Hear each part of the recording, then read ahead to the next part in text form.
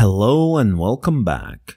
Without wasting any time, let's experiment with gradients to create interesting Instagram looks. So let's start by creating a couple of gradients. I prefer to use rectangles for this purpose.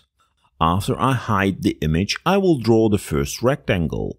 Idea is to have multiple rectangles with gradients on top of each other and have the gradients blend in each other. So I will add a gradient by using the gradient tool and change the begin and end colors.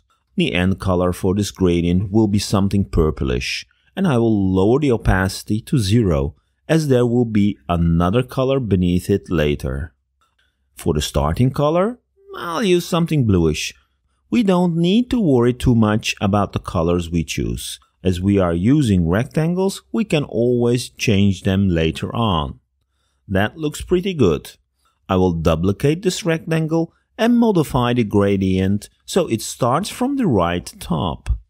As I already have a color in there, I will lower the opacity of the starting color so we get a nice blend of colors there. After changing the color and the position of the end color, I will repeat the same steps 2 more times.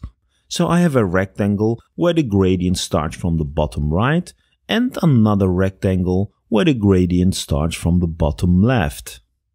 Choose the colors as you please. Usually bright and saturated colors work very well.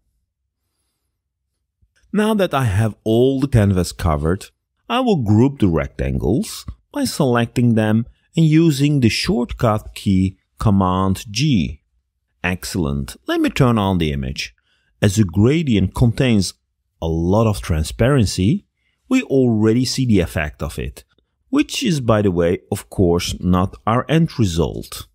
To finish up, I will change the blend mode to screen, which works very well with gradients, just like with lens flares. The result definitely creates a very interesting look. Now the cool part is that we can adjust the gradients as needed. For example, you can lower the opacity of a gradient layer to create a more fitting look. I noticed that the top contains too much blue, so if I lower the opacity of the first gradient, we get a much more pleasing image. While you're adjusting a composition, it is always a good idea from time to time to turn on and off your adjustments, so you can notice the changes much more better. Well, if you know me by now, you know I will adjust the blend range. If I lower the effect from the darker areas, it feels like the effect is gone. But when you turn the group on and off, you notice it is actually a very subtle effect. Especially when the effects are very subtle, the final result will be much more convincing. Let me adjust the blend range in a way that it dims the effect. Let's play again with the first layer and see what happens if we change the starting color of the gradient. Wow, this looks amazing. I think it can use a bit of green, especially on the top right. So let's adjust the color of the gradient starting from the top right. Gorgeous. Look how nice the green fits with the flowers right now. As a finishing touch, let me add a curves layer to get back more contrast. So let's pull down the shadows. Look at that. Just wow. Let's have a look at the before and now look at what we did. We kind of faded the top left part, so the subject gets more attention right now, and the colors are nice, warm and romantic, and all of this with a couple of gradients and a curves adjustment. The magic of gradients at work. Let me undo all these steps until we're back at our starting point, just with the gradients in screen blend mode. Time to level up the magic. I will set the blend mode of the group back to normal and then group it again. Why am I grouping again? because I will be adding some adjustments on top of the gradients. In this new group, I will change the blend mode to color burn and adjust the blend ranges as shown.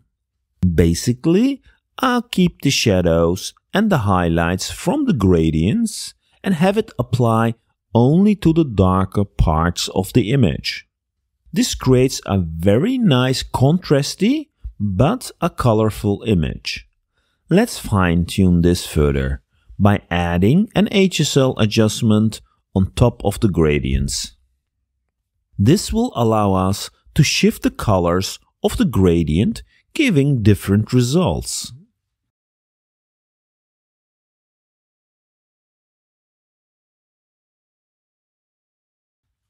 Just as before, I can modify the colors used in the gradients to fine-tune the end result.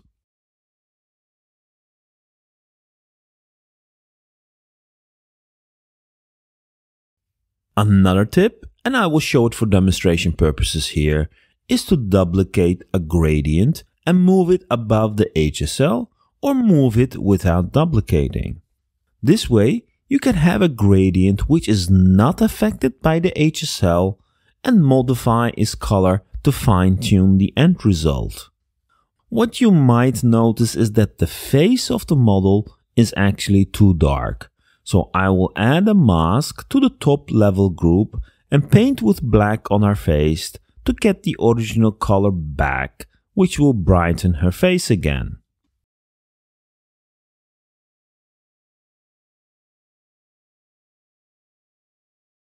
Perfect. Time for some blend mode magic. Let me change the blend mode of the HSL adjustment to difference, which will bring more contrast to the image. A quick explanation why this is happening is because the difference blend mode generates dark pixels for pixels that are similar. So basically, the HSL in difference blend mode creates a much darker output, and combined with the color burn, this darkens the image even further. If you're interested in the difference blend mode, check out my video explaining in detail how the difference blend mode works. I'll put a link in the description. Let's have a look at what we have right now. It is quite a nice end result, especially if you're looking for a composition where the colors need to pop. But let's continue. Another very cool blend mode for the HSL adjustment is the add blend mode, which gives the end result a warmer look. Let me move the gradient above the HSL back to its original position. I'm also interested in how it looks without the HSL. Quite a difference. But this also actually looks very nice. And if you can't make a choice, why not have best of both worlds?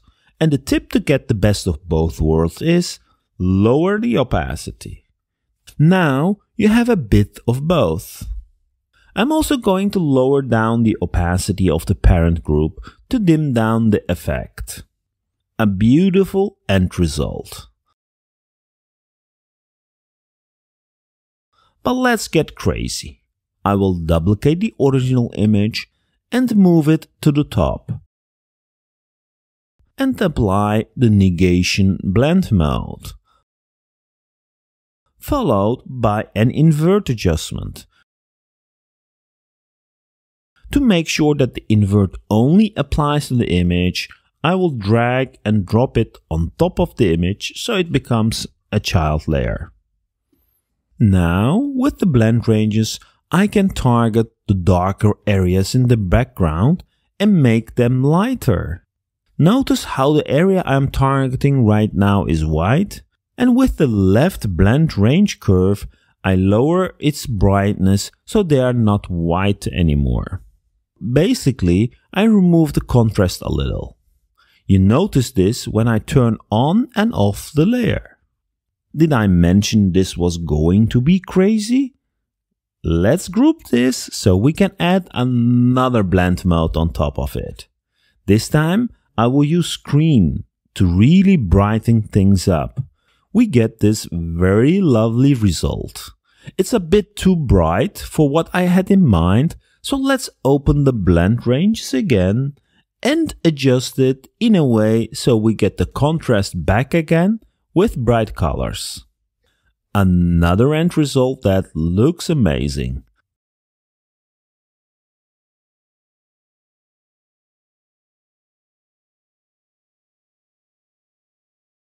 But let me continue.